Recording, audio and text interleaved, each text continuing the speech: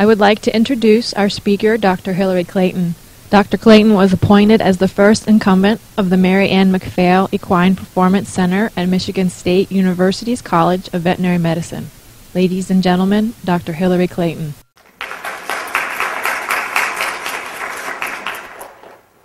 Well, good afternoon and welcome. We're here to talk about conditioning programs for dressage horses. Now, when you think about preparing a horse for competition, there are a whole lot of different aspects that come into it. One of them is simply training the horse to teach him technical skills, and hopefully you are all somewhat expert in that already. So I'm not going to talk about the training per se, although I will include some ways that you can use the exercises in your conditioning program. But what I really want to talk about is conditioning. And I would describe conditioning as the physiological preparation of the horse for the sport of dressage. So conditioning aims to improve the horse's fitness. And by having a fitter horse, hopefully we can improve our competition scores by making the horse stronger and better able to perform the movements. But also, very importantly, we can reduce the risk of injury by making the horse's body stronger and more resilient, so more resistant to the effects of exercise.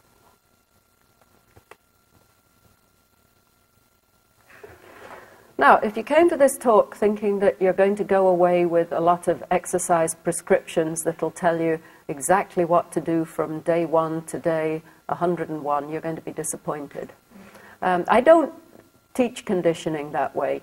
What I try to give you is some ground rules that you can take away and use to then develop a conditioning program that's highly specific to your horse, to your circumstances, to the part of the country you live in, so that all of those things can be taken into consideration in designing your conditioning program.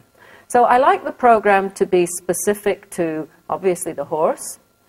The age of the horse is the first thing you might want to look at.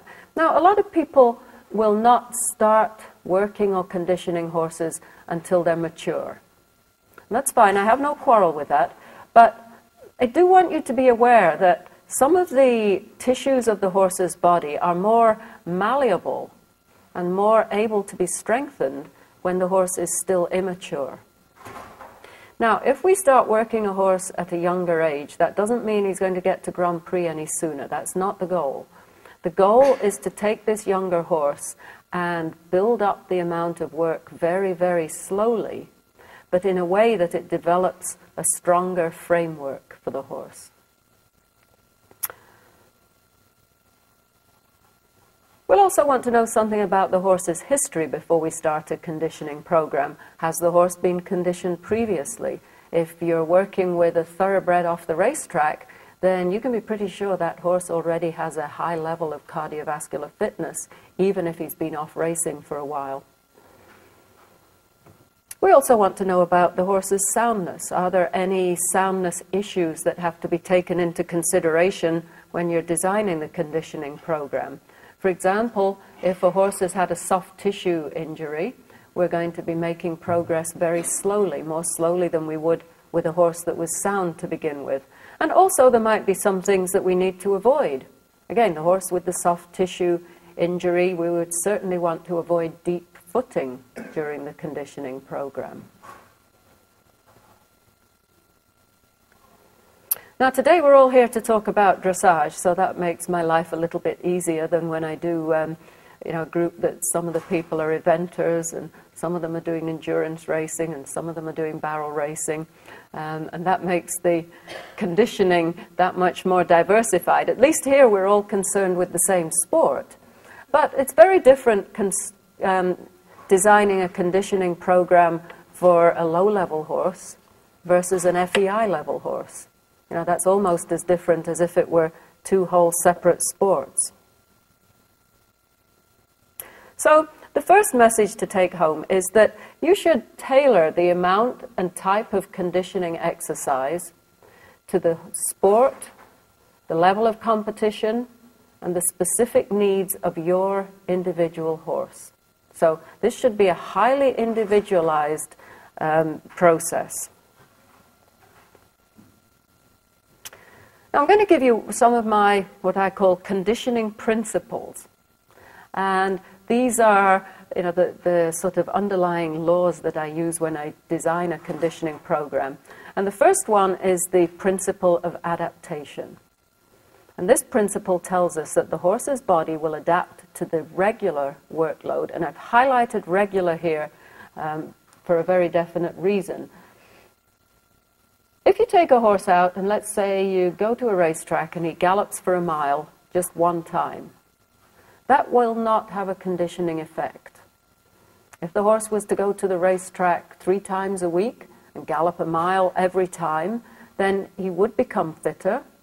He would become very fit in terms of being able to gallop that 1 mile distance.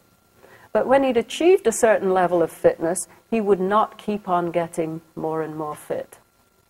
So the body adapts to the regular workload. And what we have to do is provide sufficient work and repeat those workouts often enough that we keep giving the horse a new conditioning stimulus. So we keep kind of upping the ante.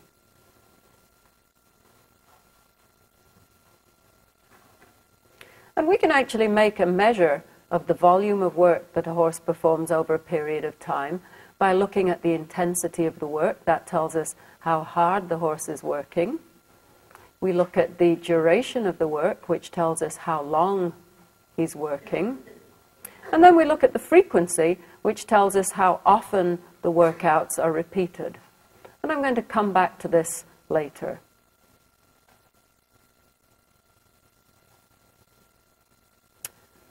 So my second principle of conditioning, I call the principle of progressive loading.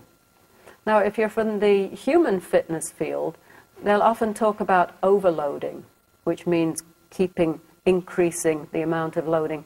I tend to stay away from that term a little bit with the horses because it has a slightly negative sort of connotation. So I talk instead about progressive loading, but it's the same idea as overloading. And the basics behind this principle are that any time we introduce a new exercise or a new type of exercise, then you introduce it very gradually. You start with just a little. And when I say a new exercise, it might be something like you might start working the horse on a hill. So the first time you might only go up and down the hill once. You might do that 3 times a week for a week, and then increase to doing the hill up and down twice each day. So that's how you progressively load, by increasing the volume in these small increments. And an increment might be an increase in the intensity of the exercise, so it might mean working the horse a little bit harder, or it might be an increase in the amount of time that you work the horse for. But you wouldn't increase both things together. It would be one or the other.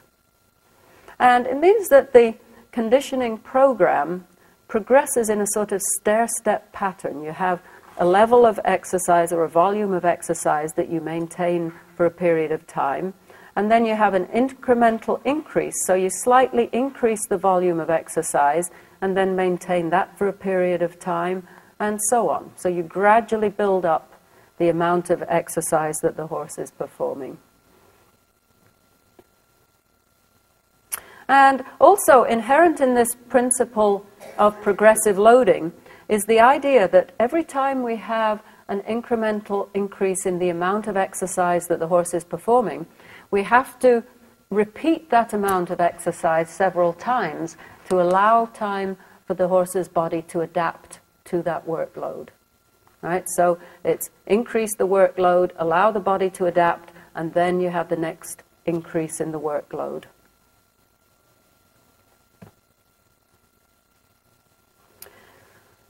Now let's put this into the context of the effects of exercise on the body tissues. In the short term, what happens is that when the horse goes out and exercises, there will be some microscopic damage to the body tissues. Now, I'm not talking here about the sort of damage that would cause heat or swelling or pain or any visible signs of injury, but just microscopic damage to the tissues. And the body's natural response to that is to repair itself. So we get microscopic damage, and the body repairs itself.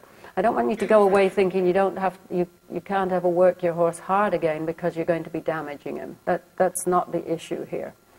It's the normal process that after that damage, the horse will heal himself. But what happens over the longer term is that with this conditioning program, we get repeated cycles of microscopic damage and repair, damage and repair. And over time, what happens is that the body repairs itself into a stronger structure. So through these repeated cycles, the tissues actually become stronger and fitter. The horse gets fitter. And this is how this adaptation to the workload actually occurs.